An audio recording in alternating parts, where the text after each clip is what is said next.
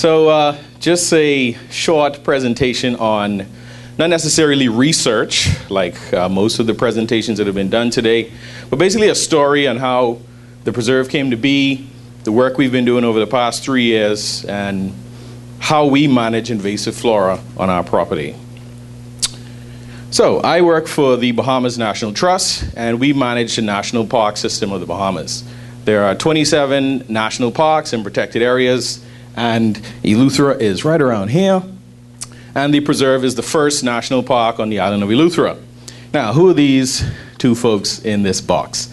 The Leon Levy Native Plant Preserve is named after Leon Levy, and he was a Wall Street financier, originally from New York. He and his wife began visiting the Bahamas in the 1970s, subsequently built a home in Eleuthera in the 80s, and fell in love with the beauty of the island. If you ever visit the Bahamas, you have to come to Eleuthera. It's really a special place.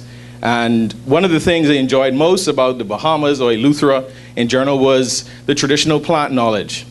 They had persons who were caretakers for them who, when they would get sick or become ill, would say, "Hey, Mr. Levy, I'm going to go outside and boil you up some bush tea and that'll knock that cold right out." And so they appreciated the belief in the traditional knowledge of plants and bush medicine, as we call it, and the bush teas. They may not have been, he may not have been completely convinced that it worked, but he loved the idea that it was knowledge that was being retained in the island. So he passed away in 2003, and when he did, his wife, Shelby White, approached the Bahamas National Trust about building a space in his honor that would teach locals and visitors about native plants, promote the planting of native plants, and also the traditional uses of plants. And so in March of 2011, the preserve was born. So just an idea of what our property is like. It's a 25-acre property located on the Banks Road, which is a coastal road on the Atlantic side of Eleuthera. Our trail system is about 2 miles in total, and we've gone through 2 phases of development. The first phase was Welcome Center, Education Pavilion, Education Program, Trail System, and actually we are just about to have a opening ceremony to reveal our Phase 2 development, which was the addition of a lath house for plant propagation, a new freshwater garden, and an edible history section, which tells the story of the Bahamas through what the different waves of migration throughout history, what those people ate. So the Lucayans, Spanish, British, Africans, and of course the modern day influences on what we eat. So just to go back in time, so 2009 was the groundbreaking for the development of the preserve, and the first task that was there was cleanup. We needed to clean up. Of the 25 acres, about 22 of them were undisturbed. There was an old dump on the property, and there was a road that ran through it, and there was a number of invasive species that we had to deal with, namely Casuarina, Leucaena leucocephala, or Jumbe, Shyness, or the Brazilian pepper, and the jasmine vine. So first it was a broad sweep to get rid of as many of the invasives as we could. Once that was completed, it was the development of a trail system. Now, with the development of the trail system is a very minimal approach. You know, we don't want to go through bulldozers. The site has a number of interesting habitats towards the more coastal side of our property. There's a old dune there which has a silver thatch palm, or Cocothrinax shrubland. There's the dry broadleaf evergreen formation, or coppice, filled with nice orchids and bromeliads, and there was a mixed mangrove forest already there on the property. So, speaking of cleanup, the mangrove area that I spoke about, where we're located along the Banks Road, this was the beginning. And so that is an area that was completely covered with jasmine vine, invasive elephant grass, jumbe. And so after we took out the plants, there was lots of litter there as well. So this is an old car that we pulled out of there. Tons of bottles, there's a refrigerator, a gas tank, you name it, it was in there. After removing a lot of trash, we started to do a little bit of fine tuning, and once, being at the end of a mangrove system, once we started to remove the mud or the dirt, it naturally filled up. And this is what we ended up with. And you've heard the saying, build it and they will come. So we opened up this nice body of fresh water, exposed this fossilized coral that we found on the property. We built the waterfall. Of course, there are no naturally occurring waterfalls in the Bahamas, but I like to consider that as naturally man-made. So the term, build it and they will come. So open up a nice big body of water. What's the first thing that's going to show up? Mosquitoes. So we became a mosquito factory, which wasn't pleasant for a while.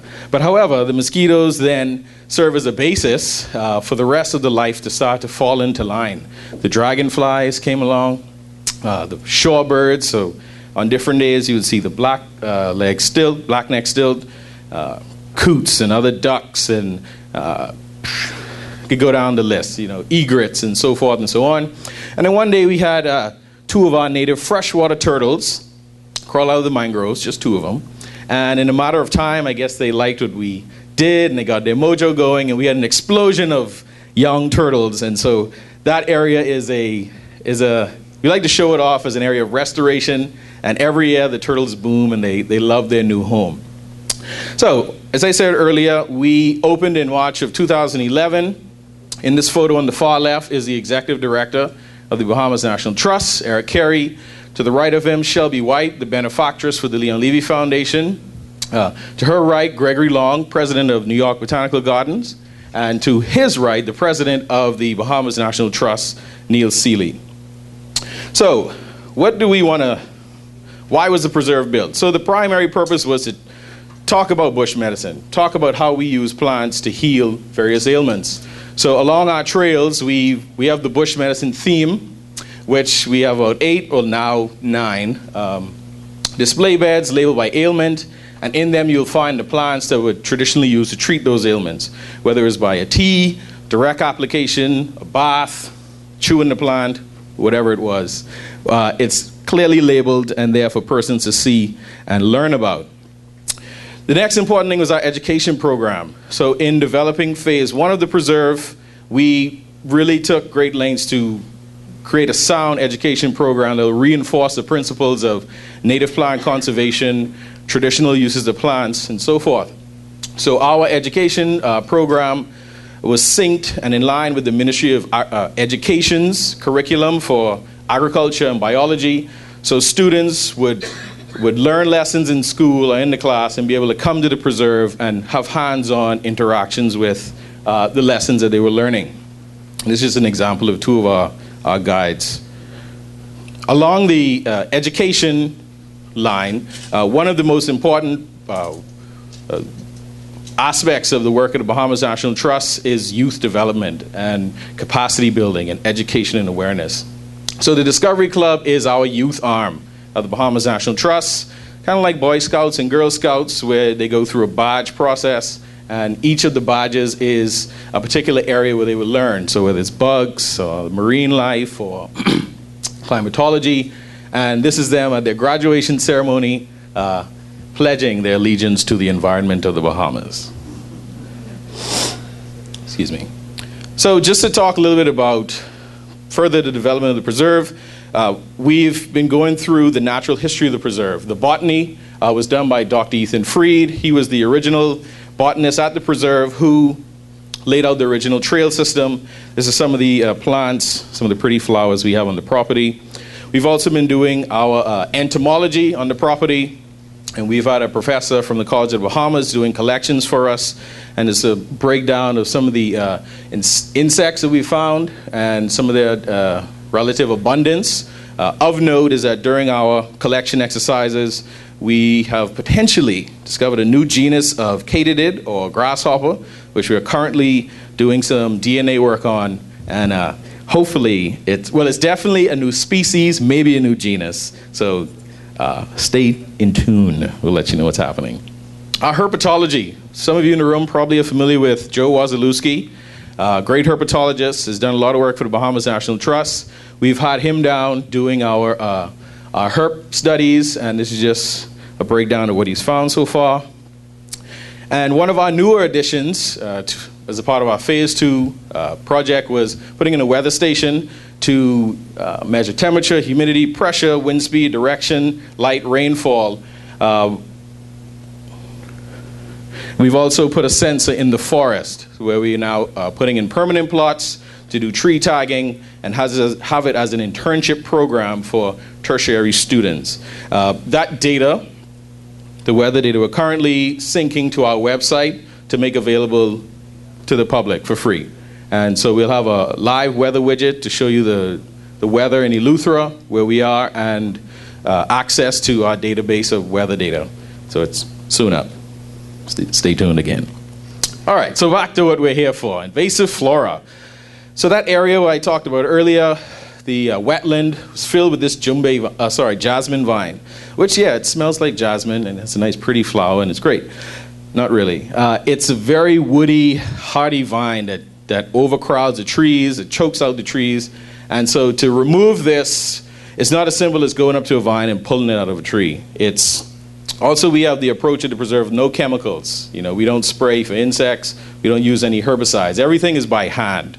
So managing the jasmine vine is an ongoing process, and that requires you cut it out at the root to kill the rest of the plant, but also digging up the root. Another strategy is trying to create a border around the preserve of jasmine-free. A lot of our neighbors that have disturbances, tons of jasmine vine, the birds come along and drop the seeds, and we have a constant replenishment of the jasmine vine. The jumbe loves to grow in disturbed areas. If you clear out a plot of land, this is probably the first one that will pop back. It's useful in the sense that goats love it. So goat farmers, they would harvest it and feed it to their goats. Another hardy plant, you just can't cut it out. It'll spring back up. You need to dig up the root. Brazilian pepper, or shyness, is another problematic species, grows in our wetland. When it comes to this plant, relatively easy to remove, but very prolific seeder, and you should never, ever take it out when it's seeding, because you're just going to spread seeds all over, and you're literally going to have thousands of Brazilian pepper seedlings popping up. And now to the main one, Casuarina, one of our most problematic species in the Bahamas. And for us at the preserve, we had very large trees that we removed in the initial stages. But as time went on, we found ways to utilize this tree. And just to show you some examples of what we do. So we go out to areas that are invaded with Casuarina, and we use it for mulch. We have 2 miles of trail system. So depending on rainfall, definitely once a year, but sometimes twice a year, we have to do a complete revamping of our trail system in terms of mulch.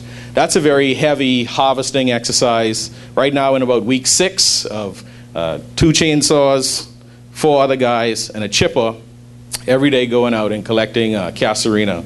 And this is just what our product looks like. It's a pretty high quality mulch. When harvesting the Casuarina, we're mindful to not harvest seeding Casuarina, and we also remove the branches before putting them into our chipper. We also would leave the pile of mulch to sit for about a week or 2, and as the pile starts to break down, it heats up, and that would kill any seeds left in the pile. So it's just an example of what our mulch looks like.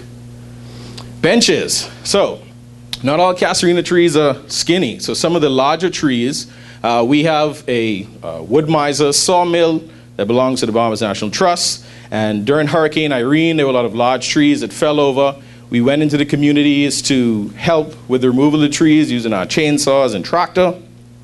And then we had all this wood left over. So we said, you know what, send a mill over and we'll cut it up and we'll utilize it.